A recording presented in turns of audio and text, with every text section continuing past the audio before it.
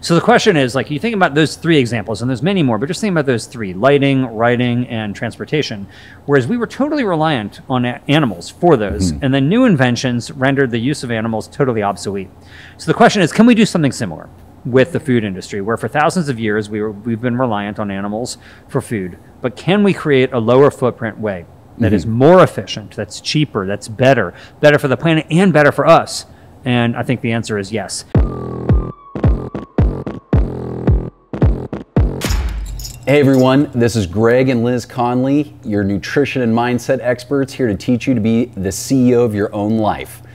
This is the Trifecta podcast. For this episode, we've got Paul Shapiro, the CEO of the Better Meat Company. We're going to be talking about the super hot trends in cultured meats, what's going on with his business and the industry as a whole as we dive in.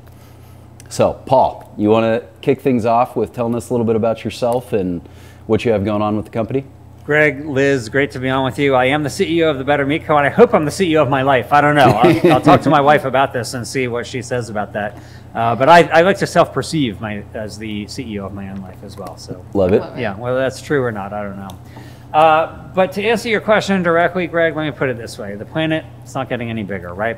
Humanity's footprint on the planet is getting a lot bigger, but the planet itself is not getting much bigger. And a primary way that we leave that footprint is through our food print, principally in the amount of meat that we eat. It just takes a lot of land, a lot of water, a lot of greenhouse gas emissions and more to raise billions and billions of animals for food.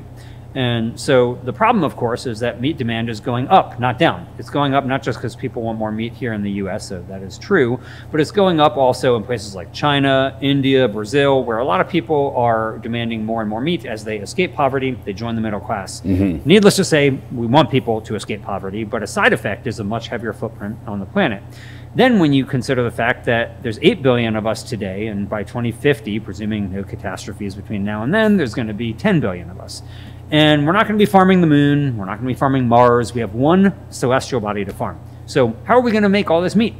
There is no way that we can satiate humanity's meat tooth, so to speak, without deforesting the rest of the planet, having runaway climate change. There's no way we're going to meet the climate goals that we have without having some reduction in the number of animals we use for food. So you could just ask people to, eat plants, right? Eat hummus wraps, bean and rice burritos, lentil soup. These are great foods. I'm not dissing these foods at all. I like those foods. Yeah, I was going to say we make some of those. Yeah, good. I'm sure Trifecta makes the best lentil soup on the planet. But people want meat. I mean, it's kind of like saying, well, we could walk and bike more, so why are you worried about making electric cars? Well, people like driving, You got to make cars that don't run on fossil fuels. We need to make meat that doesn't rely on animals. And so then the question is, how do you do it?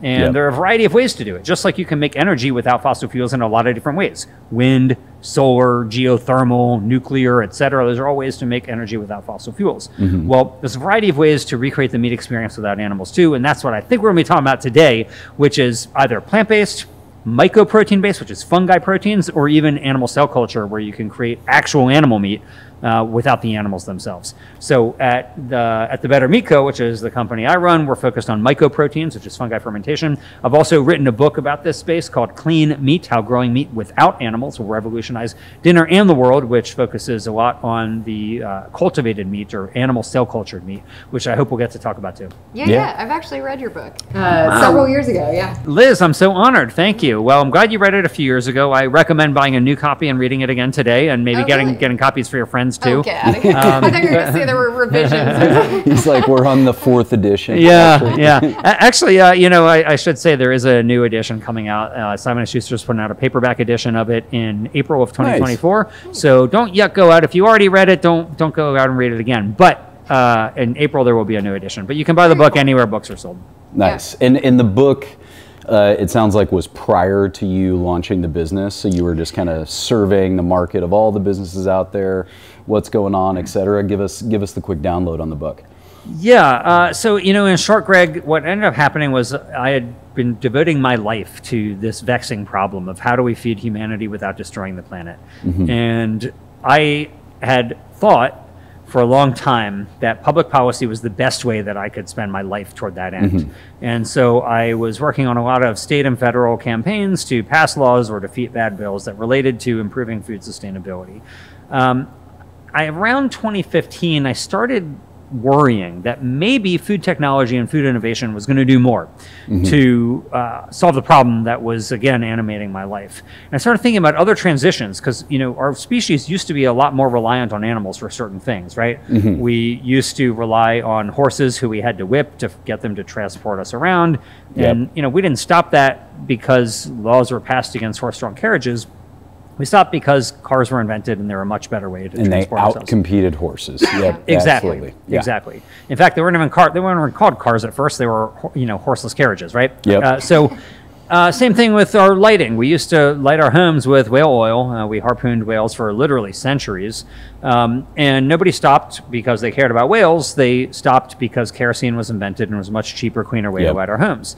For millennia, the way that we wrote was by live plucking geese. And nobody stopped live plucking geese because they cared about geese. They stopped because metal fountain pens were invented. And it was a much more efficient way to write. You don't have to stop, dip your quill into an inkwell, and so on. Like metal fountain pens are just dramatically superior.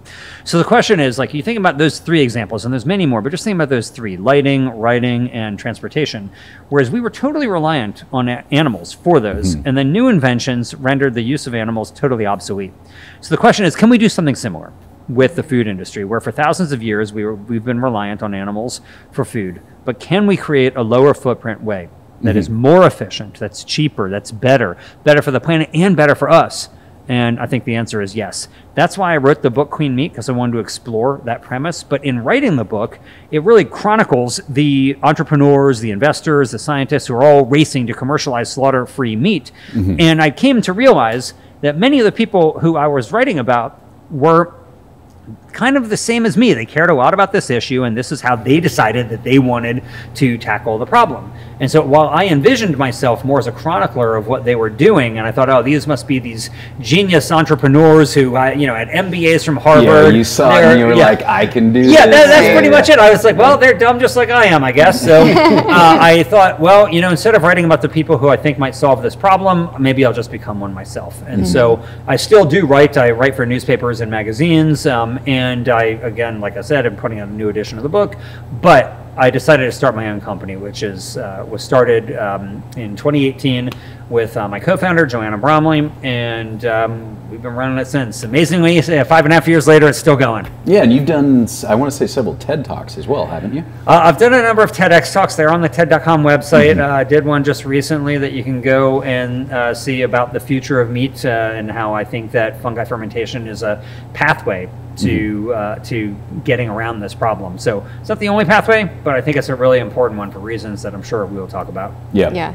So you don't do the cultured meat at your company. It's different, right? We work with those type of companies, so they oftentimes need like either a scaffolding or they might need something that they can hybridize their animal cells with. And so our what is called mycelium or fungi proteins can be useful in that respect. But we don't grow animal cells ourselves. No. Got it. Yeah. Got it. So talk us through, just so the audience can understand the difference between the three types of proteins you laid out, and arguably the two that are in the press the most right now, which is what you guys are doing on the mycelium side, which is commercialized and pricing viable today. Yes. And then cultured meat, which I think a lot of people, and I'll be candid, myself included, are kind of have a little bit of heebie-jeebies about of like, okay, is this something I could eat? And for Liz is a great example, who's a 14-year vegetarian and doesn't eat meat because of the ethical reasons. And literally before you coming in here, I was debating with her. I'm like, okay, would you eat? She would absolutely eat your protein, but the question is like, would she eat Would I eat cultured protein? You have to. You can't not try it. At least try it, right? But well, let me put it to you this way, Liz. You and I have a lot in common because I also stopped eating meat primarily because I was concerned about animal cruelty, and I did that in 1993. So it's been 30 years. Okay. Oh, wow. And I have eaten cultivated meat several times. And the reason is because there's not animals being harmed to make it, right? Like if your concern about meat consumption relates to, well, violence against animals, you don't have to be concerned about this. If you have other concerns, whether you think it's unhealthy or you have a religious reason or whatever it is, that's a different matter. But if your only concern is you're seeking to avoid harming animals, it's fine food to eat. The problem, as you, Greg, are correctly pointing out, is it's not really on the market in any meaningful way. So even if you might have the heebie-jeebies about eating it, it's $1,000 a pound. Yeah, that's what I was going to say. Is how much would did you get like a backdoor into this, or are you spending like $1,000 to take a bite, or what? I would not spend $1,000 to take a bite, but when you're writing a book about it, they want to feed it to you so you can write about it. So that's how I have eaten it many times, and I've eaten it maybe like a dozen times right now. So maybe $12,000 worth of food has gone in. How was it? I like it. So first of all, if you like meat, you'll like it because it is meat, right? This is not a meat substitute. It's not a meat alternative. It's actual animal meat, and it's good. I like it. I don't have like a deep burning desire to eat it. Like I don't really care. But just to be frank, it's not for vegetarians. Right. Like it's, cultivated meat is for meat consumers. Like it would be like saying like, electric cars are for people who really love bicycling. It's just, that's not who it's designed for, right? It's designed for people who want meat. And this is a good way to, again, satiate the meat tooth without having to raise animals. But I'd love to talk about the heebie-jeebies also when we get to that. But you asked me earlier, which I kind of skirted around, to just describe the few different things. Give us the breakdown of the differences. So 99% of the alt-meat market right now is plant-based meat, right? Beyond Meat, Impossible Foods, those type of companies. And what they're doing is taking plants, soybeans, peas, or wheat are the primary three crops that are used for this, and they're transforming them in ways that make them taste like animal meat. So basically it's a process known as extrusion, which is basically a lot of pressure and a lot of heat, and you then transform a soy protein or a pea protein or a wheat protein into what's called a texturized vegetable protein. That's texturized to mean texturized like animal meat. That's how you get a Beyond Burger or an Impossible Burger or Gardein or other products that are in that vein. And that's nearly all the product that's out there. Then you have a different category altogether, which is mycoproteins. Myco meaning fungi.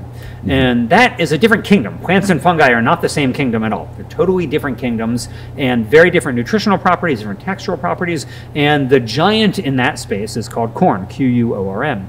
Corn has been around for 30 years, right? So this is a very mature company. They have several $100 million in revenue a year. And they are primarily, though, in Europe. So I was recently in London, and I walked into KFC to see what was on the menu, and they had corn chicken next to the KFC chicken at the same exact price. It was amazing. I thought, I couldn't believe I was witnessing this. Price parity in KFC on the menu is really incredible. So the difference is what you're doing is you're not growing mushrooms, you're growing mycelium, which again is the root-like structure of fungi. And that has, oftentimes a much more meat-like texture than plants or mushrooms do, and it's very high in protein. So what my company, The Better Meat Co., does is grow mycelium for B2B ingredient basis. We're not seeking to be a CPG brand here. We're not trying to compete with corn or even Beyond or Impossible. We're an ingredients provider. In the same way you might go to Cargill and you can get soy protein or pea protein. You come to The Better Meat Co., you get fungi proteins. And we can supply folks to do one of two things. Either make totally alternative meats, or you can create hybridized meat, where you take animal meat, like a burger or a nugget or a sausage or a dumpling, and hybridize that meat with our mycoprotein so that you get not only better nutrition, but of course a lighter footprint on the planet too. So that's the first two categories. The third is cultivated meat, which is actual animal cells. And this is not science fiction, right? This is science fact. Like we can grow actual animal meat outside of the animal, and it's, there's over 100 companies in this space right now. Billions of dollars have gone into this. The problem is that it still is far away from making a dent, right? So you can get plant-based meat or even mycoprotein in thousands upon thousands of supermarkets right now.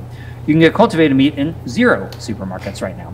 It's just really far away from actually being on fast food menus or big box grocery store shelves. The leading company in the space, and by leading I mean the company has raised the most amount of money, it's called Upside Foods.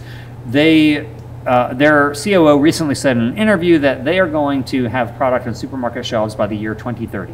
So you're not. We got some time. Exactly. And that's the economies of the product that's causing the problem, right? It's so expensive to grow like a pound of this meat that, you know, there's no way anybody would buy a 1,000-pound burger or $1,000 burger in the grocery store type thing.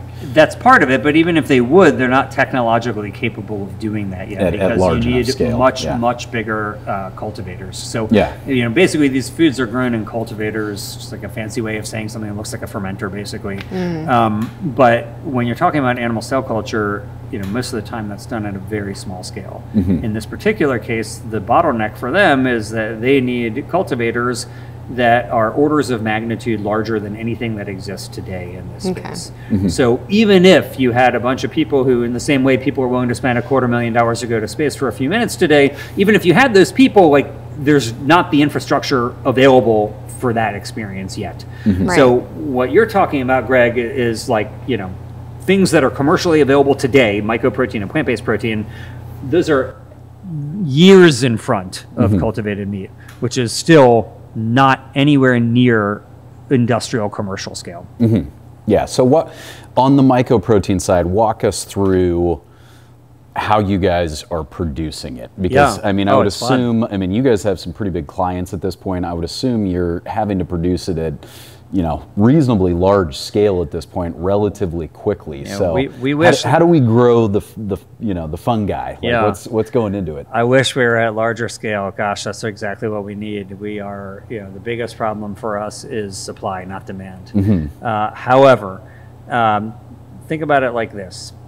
You know, imagine that you want to grow a barn full of chickens, right? You start out with little chicks, and you feed them, and they get bigger, and then you harvest them, right? It's a euphemism for slaughter. So, all right, that's one thing that you could do, right? Well, we're not growing chickens. We're growing microbes, mainly microbial fungi. And our farm is a fermenter. So it looks like a microbrewery, right? It looks like a craft brewery. You walk in, you would think that if you knew about breweries, you would think it looks like a brewery. In fact, a lot of our team members are people who come from the beer brewing industry. Interesting. So we're not brewing. We have a fun staff, yeah, we do. But we're not brewing alcohol. We're brewing protein. And so essentially, we can take a tiny amount, like the chicks, so to speak, and you put them in the fermenter. Again, it's a stainless steel fermenter. It looks like beer brewing. And just like with beer, you feed them sugar, right? That's what the microorganisms to make beer are. You know, in that case, it's a Saccharomyces organism. In our case, it's a fungi. But either way, they're eating sugar. And they grow, just like the chickens grow. And unlike chickens, though, who take over a month of feeding them before you get chicken meat, or unlike a pig who takes about 6 months, or unlike a cow who takes more than a year of feeding, we can go from inoculating our fermenter to harvesting our fermenter in less than one single day. Less than a single day. And that's because at the microbial level, things happen really fast, right? The larger the animal, generally speaking, the larger the replication time. So it takes a cow a long time to make more cows. It takes chickens less time to make more chickens. It takes rats and mice even less time to make more rats or mice. But when you get down to microscopic levels, it's, you know, it's like this. Like they're banging them out. You're going so fast. So for us, we can go from inoculation to harvest in less than one single day. And that is a huge environmental benefit, right? To be able to produce food way more efficiently, way less land, way fewer greenhouse gas emissions, obviously without the ethical concerns about the treatment of animals. And the benefit is that you get a product that as a single ingredient, as a whole food on its own, is not only textured like meat with virtually no processing whatsoever, but on its own has more protein than eggs, more iron and zinc than beef. It has more potassium than bananas, more fiber than oats, and it naturally contains vitamin B12, which is typically lacking in plant-based foods. So in this case, you get the nutrition of meat that you want, protein, iron, zinc, but you get the things from meat that you don't want that aren't in there. So no saturated fat, no cholesterol, and it's packed with fiber. And so if you think about meat, the reason why meat does not have fiber is because, you know, animals like us are made out of, we have skeletons that hold us up. Plants and fungi don't have skeletons. They have fiber. That's what holds them up. That's the skeleton of them. So there's no meat on the planet that has even a single gram of fiber in it. And fiber deficiency is rampant. More than 90% of Americans are deficient in fiber, right? Whereas, you know, probably around maybe probably less than 1% of Americans are protein deficient. But nearly everybody is fiber deficient. And so the problem is, like, fiber deficiency obviously associated with things like constipation, but also colon cancer and heart disease. All kinds of other problems. Right. Yeah. Like, you want more fiber, right? Like, people, they look at a product and they see how many grams of protein in there, and that's fine. I do that too, actually. But you really got to be looking at fiber too. And that is a really important part of our metabolic health, is ensuring that we're getting enough fiber. And so with the mycoprotein that we grow, you get not only the protein that you want, but you get the fiber that you need. Yeah, and that's one of the biggest challenges that I have. I mean, fiber is easy as a vegetarian, but the protein is such an issue. It's so hard to get that in throughout the day. And then the other thing is digestibility, like you mentioned, like across so many different items that are available now. Some of them are great and some of them are pretty tough on your stomach. So I think I read you have like a 0.96 out of 1 or something. I was like, what does this mean? Yeah, Liz, it's a great point. So if you think about protein digestibility, which is really important, there's a scale called the PDCAAS scale. It's basically an adjusted score for how digestible protein is, how complete, so to speak, is the protein. So, for people listening to the Trifecta podcast, they probably already know this, so I won't go into too much depth, but the point is that there's a variety of amino acids. Some of them we can't make on our own, so we have to eat them. Those are called essential amino acids, right? And so some of them your body will make on its own, no big deal. So this protein digestibility score looks at the completeness of a protein, with 1.0 being the best thing that you can get, which is typically something like an egg white protein or something like that. And so for scale, like beef is about a 0.91, right? And the I'm killing it with my egg whites. but the digestibility score for our mycoprotein is around 0.96. So it's better than beef. Yeah, right. So it's like near perfect, right? I mean, there's nearly no foods that have that type of a digestibility. So highly digestible, non-allergenic, and very high also just in its protein content. So you're getting a complete protein, again, that's comparable, if not superior, to animal-based meat. And in a way that has the things that you don't want are not in there. Again, saturated fat, cholesterol, and so on. Yep, makes sense. So what is the barrier to scale then? I mean, we've got some tacos here that our Michelin star head of culinary, put together for us with the food. Yeah. So we'll do a taste test in a couple minutes here, which will be amazing. But like what is preventing? I mean, it sounds like you guys can turn the product relatively quick. Is it just demand? People don't know it exists? No, it's not demand at all. It's quite the opposite. It's supply. So think about it like this, Greg. We have 1 acre, and we have a crop on that acre that is magical. Everybody loves it. Everybody wants it. But we need 1,000 acres, right, to supply the demand. And so our acre is a fermenter. We have a fermenter that we run in Sacramento that is about 3 stories tall, and we can churn out a certain amount of mycoprotein from there. But we really need something that is like 15 to 20 times bigger. So we need a lot more fermentation space, and that's capital expenditure, right? Like that's stainless steel. That's all the things you need to run a fermentation, any fermentation, whether it's beer brewing or protein brewing. You need boilers, you need chillers, you need air compressors, right? Like there is a whole infrastructure around fermentation that you need in order to run a successful fermentation. And so the biggest constraint for a company like ours is just capital, right? Like we have to be able to build bigger fermenters and produce more product. So give us an example of what the CapEx would be on like a large scale, fermenter.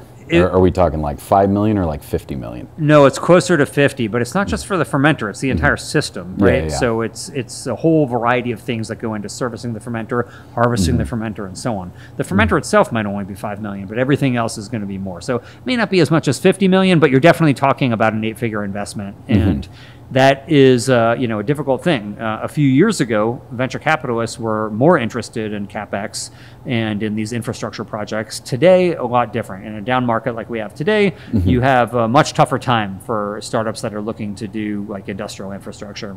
Yep, makes total sense. Do you tend to be more on like the science side, or are you more on the business side? Because I know you mentioned you have a co-founder, right? Yes, I do have a co-founder. Her name is Joanna Bromley, and I oftentimes will say that I am maybe the face of the company. She is the brain of the company. Same here, yeah. Okay, yes. Wait, am I the face of the brain? I'll leave you to think about that one. But, we have a team of wonderful scientists, microbiologists, fermentation experts, engineers, and so on. And these people are so smart and they do such an amazing job to help optimize our system. It's really a matter of like deep science in order to figure out, beer brewing itself is a deep science. But when you get into protein brewing, it is really a deep science. And so the product that we make is all natural, whole food, single ingredient, non-GMO, etc. But it's a lot of science that goes into it. And so we hire people who are a lot smarter than I am to be able to figure out how to do that. And That's the way to do it. Yeah. That's the way to do it. I have found time and time again in my life that the key to success is surrounding myself with people who are smarter than I am, like over and over again. Yeah. That's why I'm still trying to shake Greg. Love it. All right. Well, do we want to try them? Do we have some of them here, Jay, that we can test out? Oh, I'm so excited. Yeah, I would love to get some taco action going. So give us the background on these these tacos. You guys are about to try Mycoprotein tacos. So these are tacos that have a single ingredient alt meat in it. It is Mycoprotein that has been seasoned with taco seasoning, but that's it. That's the only ingredient. Now, of course, you guys have pico de gallo and lettuce, and it looks like cilantro on there too. But this is pure mycoprotein. And so if you think about many plant-based meats, a lot of them have a lot of ingredients in it. This is just strips of mycoprotein. So it came out of the fermenter, we chopped it up, and we put taco seasoning on it. That's what you're eating. That's so really beautiful. good. And so some people are super into farm to fork dining. I say forget farm to fork. It's fermenter to fork. All right. Fermenter That's to how we fork. do it. Beautiful. Yeah, it does have a very, I would say, like chicken-like texture to it. And Nice. I mean, how big is it when it comes out? Like, do you guys really have to chop it down quite a bit? When it comes out, I would say it's not a matter of big. It looks more kind of like applesauce. And then what we do is we squeeze out the moisture and then chop it up. Beautiful. Yeah. What do you think? It's supposed to be a taste test. I'm just mowing it down over here. Yeah, no, It's I'm very good though. Yeah, I'm genuinely impressed. I mean, you think like fungi and mushrooms, and I mean, I candidly really do like mushrooms. Interesting. I eat cremini mushrooms and all kinds of stuff all the time. But yeah. So but this is a different like Very flavor and texture, and it's very different. Yeah. Yeah, for the non-biologically initiated, think about a mushroom like the apple on the tree, right? It's the fruiting body of the fungi, whereas the mycelium is like the roots of the tree, right? So you're talking about a very different part of the organism. And in this case, we are fermenting fungi, mycelium, that is much higher in protein than a mushroom, which has virtually no protein, and has a much more meat-like texture. Got it. And does it produce the actual fungi as well? Do you guys have to like get rid of the mushrooms in the process? We don't produce any mushrooms at all. Really? Yeah. Wow, that is phenomenal. I've already eaten lunch and I'm still going to plow through this thing. Plow away. You're getting your protein, iron, and zinc here, Greg. I know. I'm so impressed, Liz. Good for you. I was so hungry and it was really good. Yeah, I'm genuinely impressed. This is quite good. We'll have to look into some tacos for the Trifecta menu. Hell yeah. The Trifecta tacos. Yeah. I can't even like place it. It's Maybe because I haven't been eating meat for so long, but it's delicious. Yeah. Yeah, I mean, I felt the same way when I'm buddies with Ethan that launched Beyond Meat. Yeah, Ethan Brown. Yeah.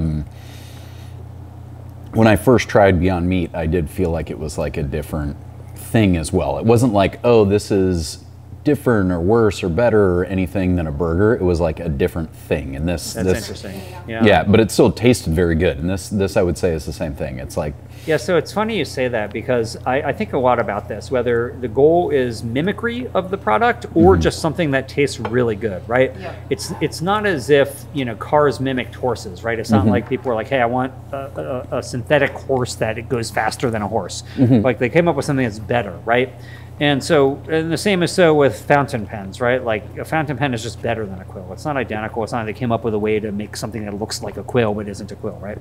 And in this particular case, what I think is important is to have something that, of course, is nutritionally superior, Right. but that people really love eating and critically is cost competitive.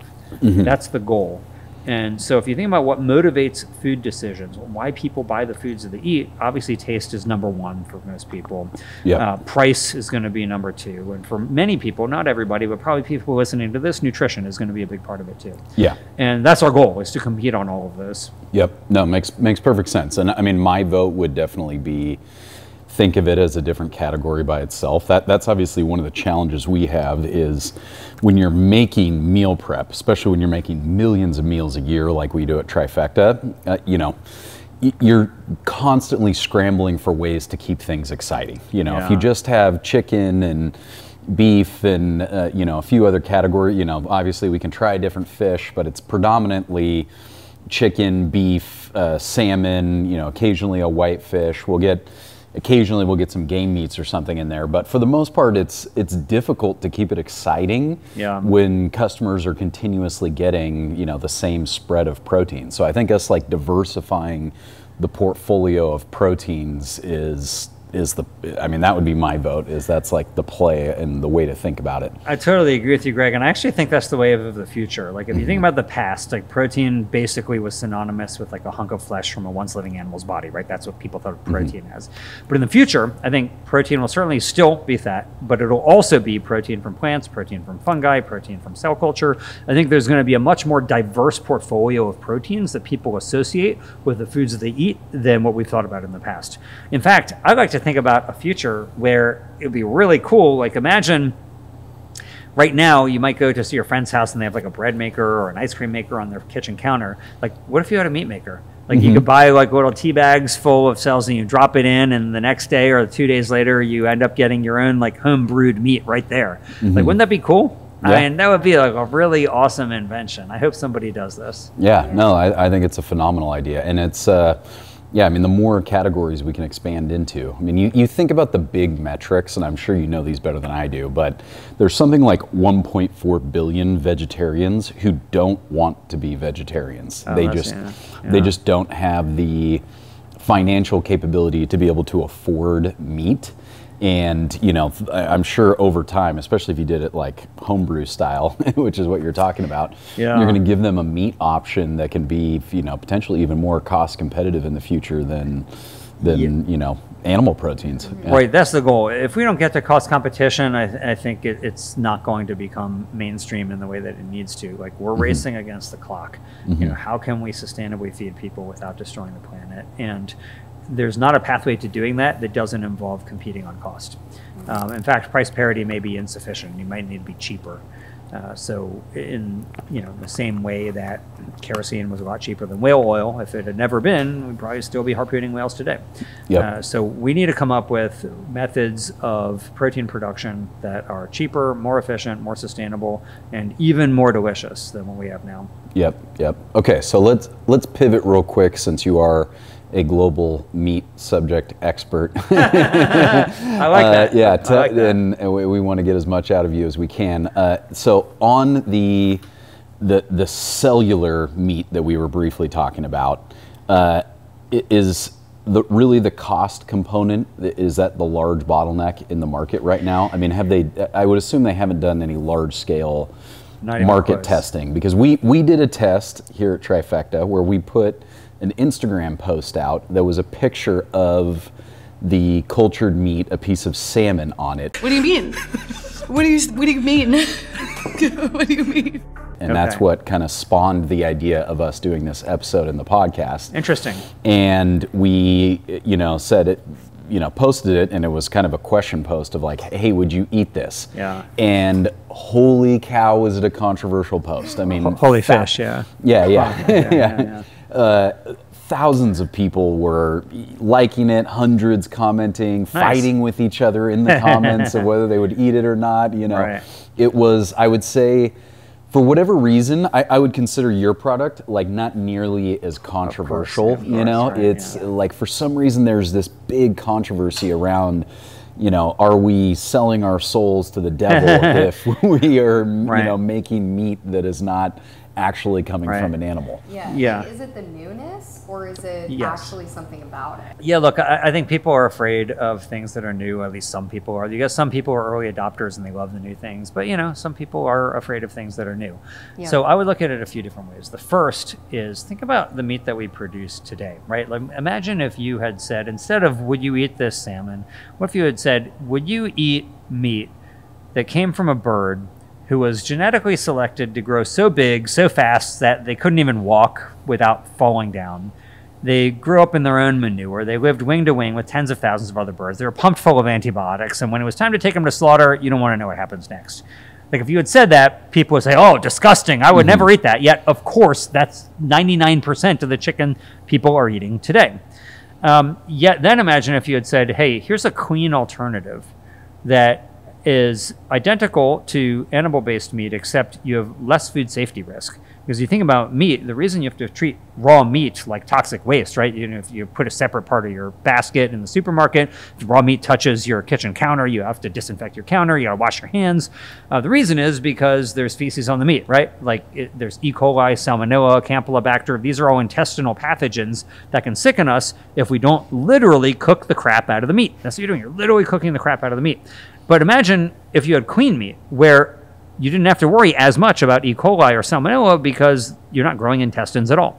You're just growing the muscle that you want. You're not growing the intestine. So there wouldn't be as much of a risk of intestinal pathogens. In fact, you'd be more likely to contaminate it with your own hands than it is to contaminate you. And if you ask that question, of course, it's going to be a very different question, a very different answer, rather. And the same is so in how you word it. If you tell people, oh, this is lab-grown meat, who wants to eat lab-grown? Like it sounds like it's... anytime you say lab-grown. Right, of course. I mean, ignore the fact that virtually every food that we eat today had some R&D in a lab that went into it. Right.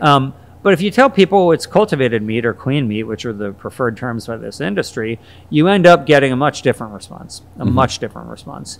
But in the end, it will just be called meat because that's what it is. And this happened also in the 19th century, where for thousands of years, the only way that people had to get ice before was out of nature. There was a big industry of they would harvest ice from these northern lakes and put them in insulated boats, ship them around the world. And that was a huge industry, what became known as the natural ice industry. And then enter the advent of refrigeration. And all of a sudden, you had a new way to make ice that wasn't by nature, but rather was made through human technology. This is called like man-made ice. And the natural ice people were so livid, they were so upset that they railed against what they called artificial ice. And they told people, don't buy this, it's unnatural, it goes against God, it could sicken your kids, you don't want this. And of course, you fast forward to today, and all of us have artificial ice makers in our homes. We call them freezers. We don't think there's anything unnatural about it at all, despite the fact that it's an extremely recent invention. But we love them. We love them. And we don't even think there's anything unnatural about it. And we don't call it artificial ice. We just call it ice. And I think that now people might call it cultivated meat. In the future, I think it'll just be called meat. And people will be glad that we can produce meat in a way that is safer, more sustainable, and more humane than the way that we did it in the past. So while there will always be some people who fear anything new, and of course there's a lot of people who fear anything new, that's fine. They don't have to be the early adopters. But there's a lot of people who would like to find a better way to make meat that doesn't involve degrading the planet, tormenting animals, creating so many food safety problems and more. Makes sense. And obviously they're going to get people like PETA and other animal rights activists are immediately going to be on the side of we're going to have to think of a better word for it than lab-grown meat. Cultivated meat, Yeah. So that's right. I mean, look, anybody who's concerned about animal welfare should obviously support this. But, for folks who also are concerned about the fact that the meat industry is a leading contributor to climate change, deforestation, wildlife extinction, pandemic amplification risk, antibiotic risk, the list goes on and on and on as to why you would want to do this, whether you care about the suffering of animals or not. Just from a antibiotic alone look at this, over 70% of the antibiotics that we produce in the United States don't go to fighting infections in humans. They're fed to farmed animals to help them grow faster. We pump chickens and pigs full of antibiotics so that they'll grow faster. And of course, that is not good for those animals, but it's especially risky for us because you have a antibiotic resistance problem where people are increasingly resistant to the bugs are resistant to antibiotics because we're putting so much of it in farmed animals that you end up having this problem in human medicine as well. So the reasons to try to divorce the meat experience from animal slaughter are manifold, animal suffering or not. But I do agree with you that people, like you're mentioning, people for the ethical treatment of animals, sure, of course they support this. Why wouldn't they? But a lot of people would also support it for other reasons too. Yep, makes perfect sense. And I'm sure the vegetarians of the world are going to be on board. Yeah, no, I'm here for it. So out of curiosity, personal research, what like food products could we find your products in? Okay, yeah, I'm grateful that you're asking this. So the Better Meat Co., for example, sells products to Purdue Farms, the chicken company, and they do a blended chicken nugget. It's a hybrid product, so it's 50% chicken, 50% plant-based, and it is called Purdue Chicken Plus. That's in thousands of supermarkets, and it's a product that has just as much protein, but less fat, less cholesterol, fewer calories, etc. That is one thing. We're also partnered in joint development agreements with, for example, companies like Maple Leaf Foods, which is the largest meat producer in Canada, and other major meat producers. The biggest partners of ours are meat industry customers. That's so interesting. Because there's a lot of value in hybridizing meat with these products. They make the meat healthier, tastier, and so on. But you can also do it straight up like you had in this taco, a myco-protein taco. It's delicious. It's wonderful. Do you sell just the straight myco-protein to any brands? We don't make any finished goods. So we are a B2B ingredients company. So we sell myco-protein. We don't sell finished goods. We've done some limited time offerings at restaurants just to showcase the versatility of the ingredient. So like we've put a myco-protein steak in a steakhouse and even myco-protein foie gras into French restaurants. Oh, wow. But yeah, it's interesting. Like Next leveling it. I love it. Yeah, it's interesting. It's like foie gras is illegal to sell in California because they have animal welfare reasons. And so it's the only legal foie gras sold in the state. That's amazing. Yeah. Everybody's got an angle, Yeah. I love it. Awesome. Well, we appreciate you coming out. I mean, this is hugely informative. I feel like I understand the space even better now. And obviously it's, it's a hot space from the climate change elements to, animal welfare. I think after the Arnold documentary and all the game changers. Exactly, right. Game changers. All the pushes to plant-based in general. It's awesome to see new businesses building better solutions for people. Yeah. Thank you guys so much. And I grew up worshiping Arnold. I watched all of his movies. I had like an Arnold T-shirt when I was a kid. I wore that thing all the time. My parents almost killed me because one time we were in LA and somebody told me that Arnold was on the other side of the street, and so I ran into the street, and I don't even know if he was there or not. I have no idea. But I ran into the street and almost got killed by a car. And then I almost got killed by my parents for doing that. So when Arnold came out and started advocating that people enjoy a less meat diet, he himself is not a vegetarian, but he said in a recent interview that he eats 70% less meat than what he used to. Yeah, he does. I know. So, I think the goal for somebody like me is not to find ways to do all or nothing. The goal is to help people to do better, right? Like if you expect people to do all or nothing, generally you're going to get nothing. But if people can take steps in the right direction, you end up making a really big difference. Think about like even if people even if they don't switch to to electric cars, but are using hybrids, it's way fewer fossil fuels being used. And the same is so in hybrid meat, and the same is so if somebody just wants to eat less meat in general. So I'm a big proponent of taking steps in the right direction. I think myco-protein is a powerful way to help people do that. Awesome. Well, we appreciate it. Thanks for coming out. Thanks, Greg. Thanks, Liz. Yeah, thank you.